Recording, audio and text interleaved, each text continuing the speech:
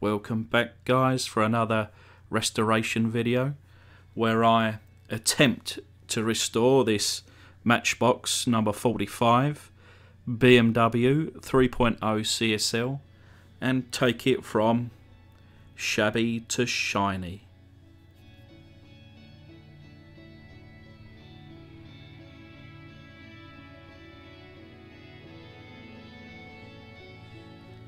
I have 3 of these little cars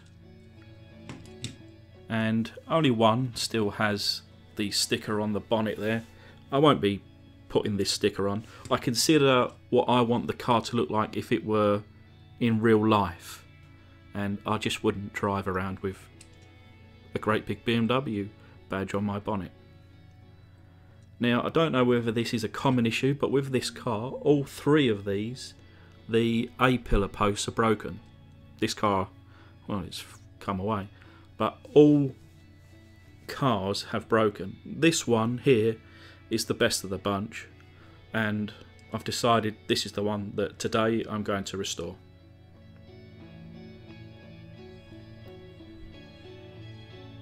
So we all know the drilling methods here.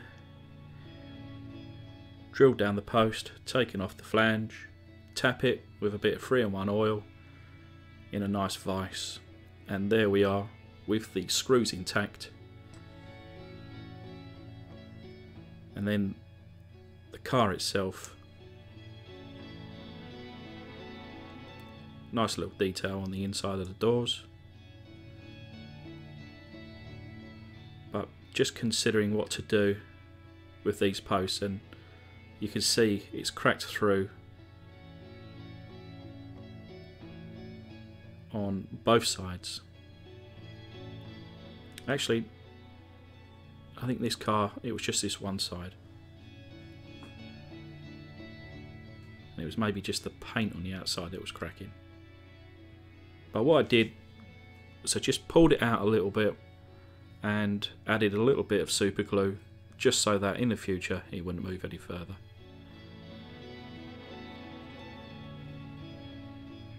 Looking at the base, has some nice detail with the front lights and the rear lights, and thinking to myself, this also needs a wheel change because these are old and worn.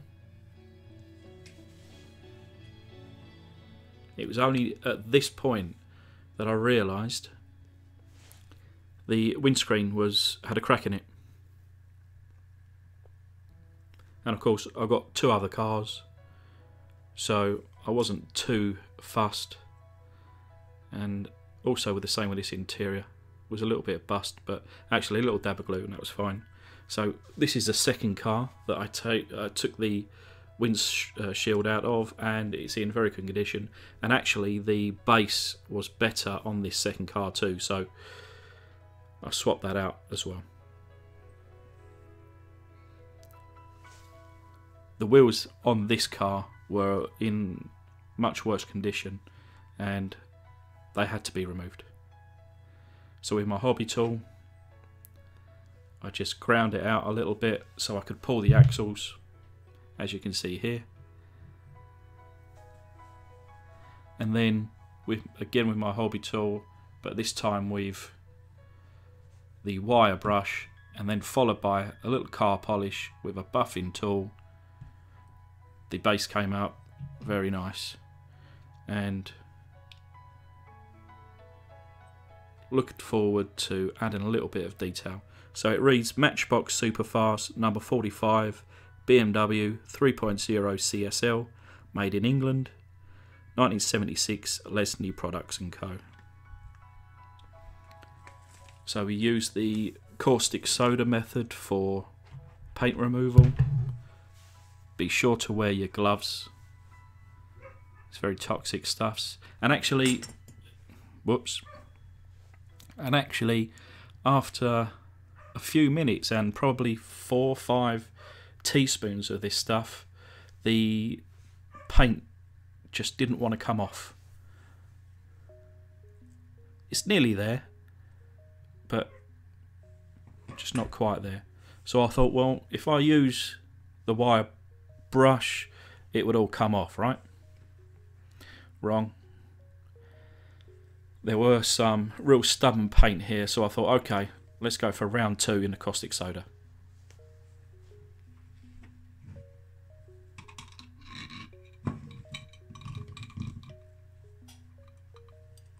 And round 2 certainly stripped that paint off. So, thumbs up from me.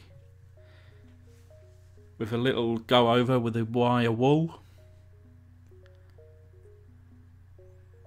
Looking good as new.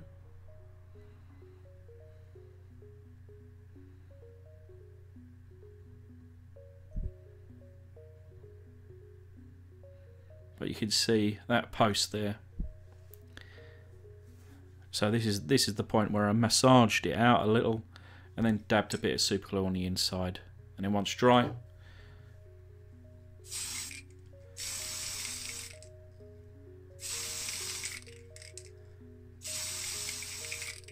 go with a coat of primer.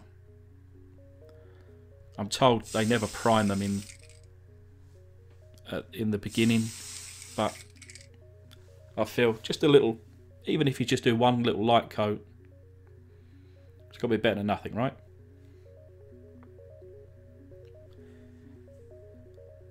So using Tamiya X6 orange acrylic with a 2:1 ratio with X20A thinner.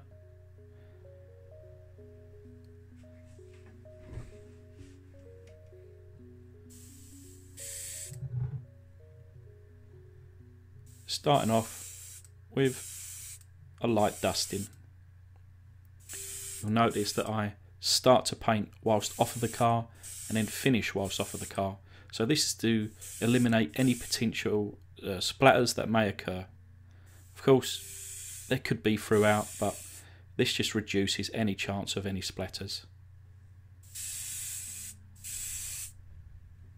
I gave 4 coats of paint with a 10-minute dry time in between each coat.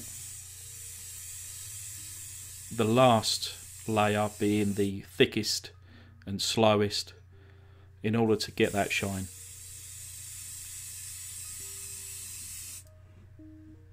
So whilst that dries, go onto the sugar soap, clean up the windscreen, clean up the interior.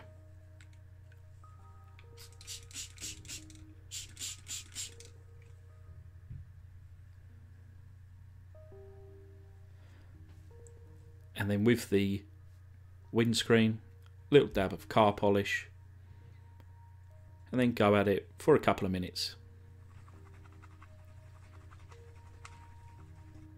Good as new.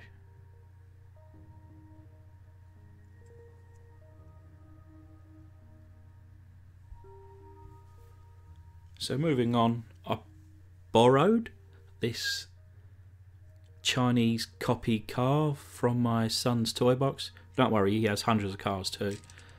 But these wheels looked 99%. You need to be one of us to really spot the difference. But to anybody else, these wheels, not only were they the same width, same depth, same everything as the originals. So I added a little paint to the front on the headlights there, and the number plate just underneath that you didn't see. But this is what I really enjoyed. A little bit of orange paint. The white was paint, the yellow was paint, the actual red there was pen, would you believe?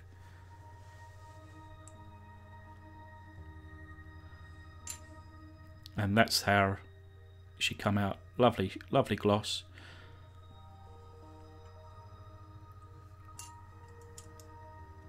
So for the reassemble, put back the glass,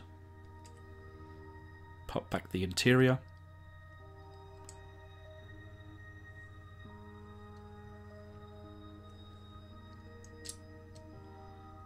And now let's button down the base.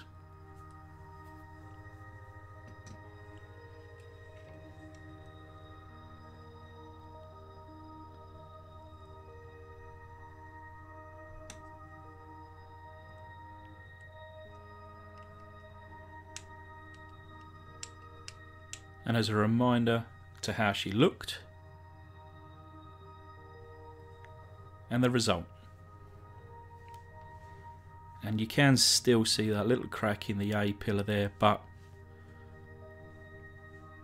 other than that, very happy. Nice little detail in the front lights there.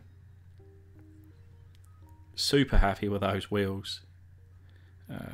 One of my children keeps asking where his little race car is. I try and ignore that question.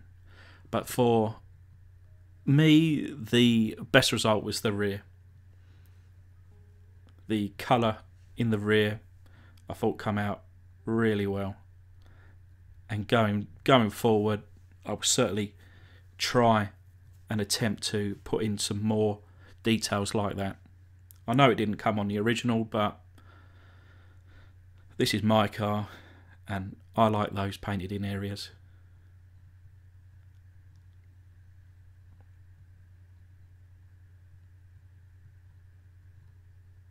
So thanks again, guys. I'm enjoying what I'm doing, and hopefully you'll stick around.